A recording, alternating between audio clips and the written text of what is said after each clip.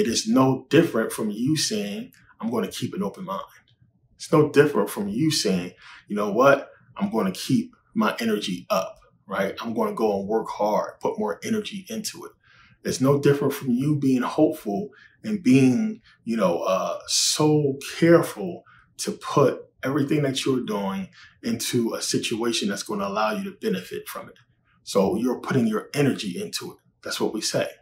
I'm going to put my energy into building this car. I'm going to put my energy into playing basketball. I'm going to put my energy into teaching. I'm going to put my energy into my relationship. I'm going to put my energy into, fixing his fence, building his house, whatever you deem or whatever you feel that you should put your energy into.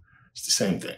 So yeah, I wanted you guys to really understand and get into the whole concept and understanding of energy and what that is. We deal with it every single day of our lives. We are energetic beings. So it's not inconceivable to understand of a person, a being, channeling energy. You open yourself up at all times, plain and simple. Whenever you focus and concentrate on something, you open yourself up. That's why TV is made to be watched, because when you watch TV, you're still. It's made for you to open yourself up and allow in the programming. And that's what's happening. You're being programmed by it. There is absolutely no defense for the power of music. Whenever you listen to music, you open yourself up and allow that music to take over and program you. These are things that people just don't understand consciously, but it happens all the time. As I said before, you can learn a song without trying to actually learn a song because you heard it so many times. You opened yourself up to it. And people, when they're listening to slow music or their favorite artists, they completely open themselves up to the music to where sometimes they get overwhelmed by the song, by the rhythm, and they get real emotional. They start crying. How many people cry listening to their favorite songs? A lot of you have. You heard songs that made you think of your mom, your grandma, songs that just put you in a good, cheerful mood or just made you feel that, you have hope, that everything's going to be okay. And that song, we call it yoking, or they call it yoking, yoked in energy. It put an energy in you and made your energy uplift and feel better, greater. And you rely on that now because of the way it made you feel. So you listening to your favorite song and jumping around and dancing and all that stuff, are you channeling demons? You channeling demons by listening to your favorite artist that makes you want to get up and jump around and dance, right? This is what Michael Jackson talked about when he was talking about listening to a lot of this music. So they thought he was, he's channeling Sabalt. He's channeling Cory Bontis, not understanding what that stuff actually means or what it pertains to. Broke all that stuff down before.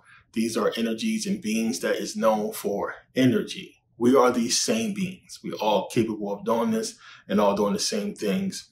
We all do this daily on a daily basis. So what I want for people to come away with in this video is to understand there is no Satan.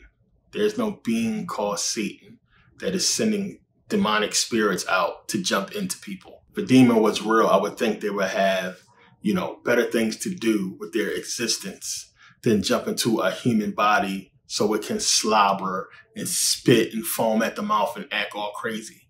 What would be the point of that? It doesn't make sense. One, if Satan's job is to not let you know he exists, wouldn't demons surely, make people believe that he exists, right? So why would I want to do that? Why would I want to put stuff out there? Why would I want to have these music artists, right, showing that I exist, talking about me and channeling me and showing all these representations and symbols that I exist? I wouldn't want them to do that because, of course, you don't want people to know that I'm real, because what are they going to do? They're going to run to the Bible. So what it is you lack the understanding of what's actually going on. The only recourse is for you to take it back to the Bible because you think it's demons, but you don't understand what this energy is and what it actually means. This is why they're getting over on everyone, because people, one, you flirt with this stuff, but you're too scared to dig in and do the research on what's actually taking place. If you believe that these intelligent men and women actually chose to choose Satan, knowing that if Satan exists, Jesus exists, they chose to choose Satan over Jesus. You're crazy. It just don't make sense and don't fit.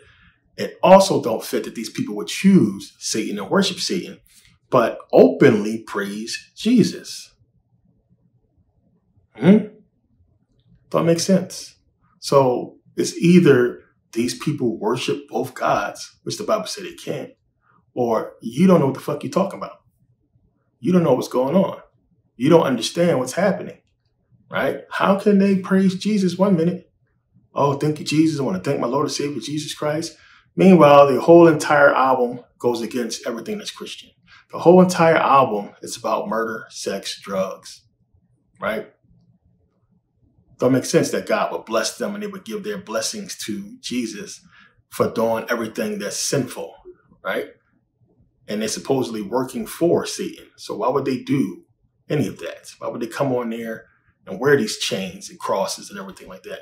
So the answer is, it's something that's outside of your understanding that you don't understand, that you're, wrongfully tracing back to this satanic energy or these demons that do not exist except for within us, plain and simple.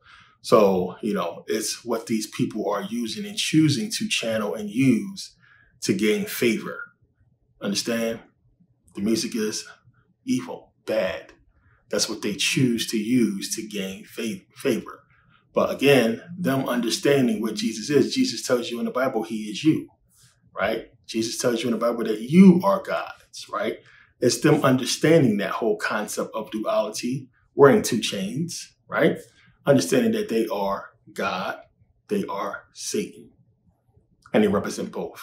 It's all dualistic. It's all a story. It's a parable, allegorical story, talking about you and a lot more, plain and simple. You have a demonic side, you have an evil side. We're all capable of good, we're capable of evil. God kills more people in the Bible than Satan does. Unfairly in a lot of cases. Unfairly. So you see more shows of evil from God in the Bible than you do Satan. Understand what's going on. So it's a lot to learn.